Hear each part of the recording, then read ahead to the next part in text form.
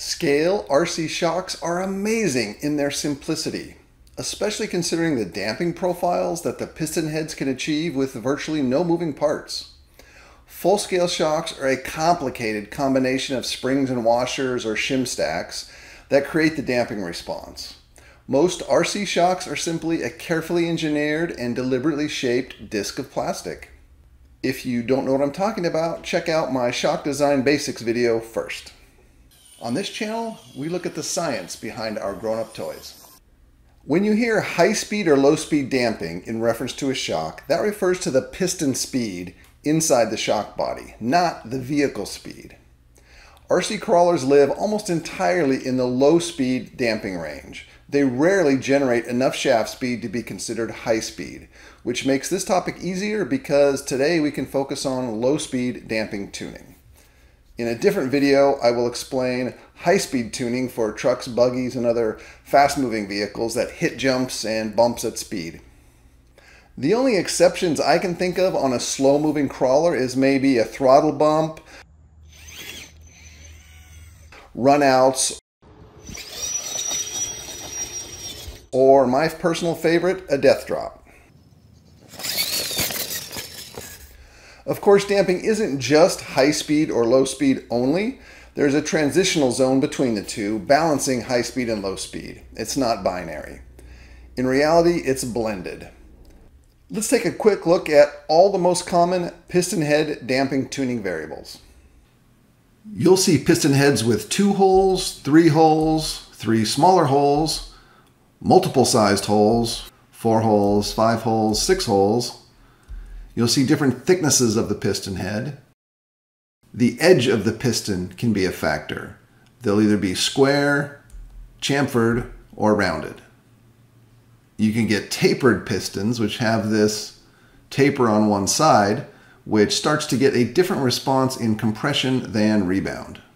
There are a couple other less common designs. This has the ports drilled at an angle. Team Associated doesn't bother to give us a high quality photo of it. This one has a groove connecting the holes. I can take a guess what I think is going on here, but Associated doesn't seem to know what it does. At least they haven't bothered to tell us. There are a couple companies making shim stack valves, which is a great direction for RC, but they do become complicated. The MIP bypass valve is one, and the Fioroni tap is another.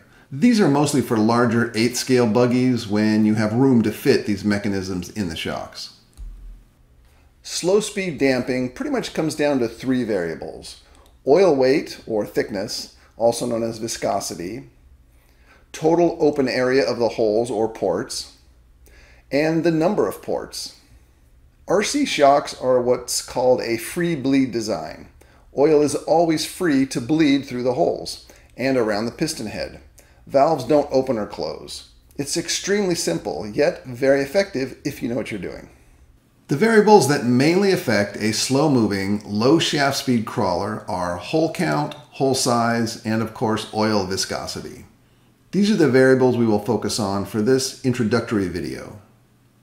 High-speed damping force is controlled primarily by all of these edges shown in blue.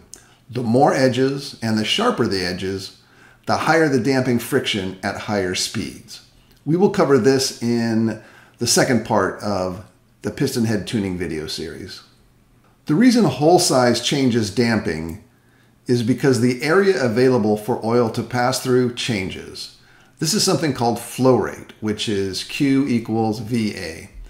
The flow rate is the velocity of the fluid times the area it has to move through. The velocity is controlled by the terrain and shaft speed, so we can't control that. But we can control the area, which means the open area of the holes. Bigger holes means more area, higher flow rate, less constriction, which equals less resistance and lower damping force. The reason hole count affects damping is for a different reason. Assume that the hole sizes are different, so the total area remains the same. Assume 4 smaller holes is the same area as 3 bigger holes. Let's look at the piston head from the top. If the total area of the holes is the same, the damping force goes down because the oil has to move a shorter distance to find the closest hole. So the piston is able to move sooner because the oil gets to the bypass holes quicker. Now you might be thinking that the difference between 3 and 4 holes must just be the difference in open area between those holes, which is about a 29% difference between 3 and 4. But that's not quite the full story. Let's take a look at the size of the gap between the piston head and the body. The orange circle is the outside body of the shock. All my shocks are orange, you probably have a different color. Oil will pass around the outside of the piston head, in addition to going through the holes. On many full-size shocks, there may be a seal to prevent oil from passing around the piston head. That seal forces all the oil through the valves. On a scale shock, this is an additional free bleed path, as sealing this would add too much friction. So when your piston cycles through the shock, some oil does flow around the outside of the piston head. 100% of the oil isn't forced through the ports. So I want to know how much is going around the outside. To do that, we'll need to get a few measurements. This is a nominal 10 millimeter bore shock, so these piston heads should be around 10 or smaller. I'm going to measure a few different places on a couple different ones.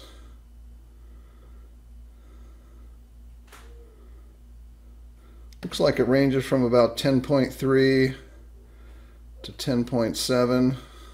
Let's call it 10.5. Now we want to measure the inside diameter of this. And technically, this is not the proper way to do it. The reason being is these teeth right here have small flat edges on them. And you can't reach the full diameter that you're measuring. Your measurement will always be slightly undersized. So, to do it correctly, we need a different tool. One way to do it is with these small hole gauges. Let's pick this one here. And the way this works is there's a little screw on this that expands it up and down. And what you do is you put it in the bore you're trying to measure. You tighten this just a little bit until it's right at the diameter with no play. So now this feels like it's exactly at that outside diameter. Now it's too tight. So this is pretty much right exactly at that inside diameter without any play. And then you measure this.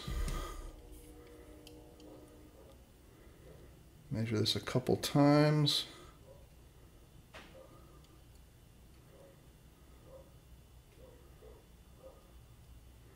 Get it right at the fat spot. I'm going to call that 10.18. And that's how you use a small bore gauge. So now we know the area around the outside to add to the calculation. So this is for a 10 millimeter nominal shock, which is the most common bore diameter for 10th scale crawlers. The piston head I measured was 10.05 millimeters. The body ID internally was 10.18 millimeters. And if you know the basic area formula, you can subtract and get an area of 2.1 square millimeters. Here are tables of the area in square millimeters for hole count versus hole diameter. Let's compare with and without the addition of the perimeter volume added. If you look at a couple numbers here, let's just say a 1.6 millimeter port size with 3 holes and 4 holes. You can see it makes a pretty big difference. If you're just looking at the holes, it's 29%, but when you consider the perimeter, it's actually only 22%. To reiterate, slow speed damping is primarily a function of area, so we can compare the areas of different hole sizes and hole counts. For example, 4 holes at a 1.7 millimeter diameter will produce about the same damping force as 6 holes with a smaller 1.4 millimeter hole. Again, this is really only at low speed. At high shaft speeds, these two configurations will not perform the same. But at slow shaft speeds, they will be very close. We said earlier that slow speed damping force comes primarily from area and oil thickness. You can actually use either variable to get about the same response. Changing your oil weight will have the same effect as changing your piston head hole count for low speed damping events. Suppose you're debating between 3 and 4 hole piston head. We said earlier that the difference is about 22%. If your current oil weight is 20, then you're in luck. If you simply switch to 25 weight, you will get the same 22% difference in damping force. Now, it's probably not a perfect, linear, one-to-one trade-off, but it should be pretty close. This is when half weights might come in handy. You can change your damping by increments that are smaller than the 22% that 3 to 4 holes give. Also note, if you change more than one oil weight, you simply add the percentages together. For example, if you jump from 20 to 27.5, you'll add 12 plus 11 plus 10 and get a 33% increase in damping. Also, you can always mix your own oils, believe it or not, to create weights that you might not have. Now, normally I like to demonstrate practically the principle that we've talked about, but shock dynos start about $10,000, which is currently outside the budget of this channel. Shock dynos move the shock at a variety of constant velocities, including very high speed. They produce charts that look like this. There's not a simple way that I've thought of yet to simulate a constant speed, so we can look at damping force. But when I do, you'll be the first to know.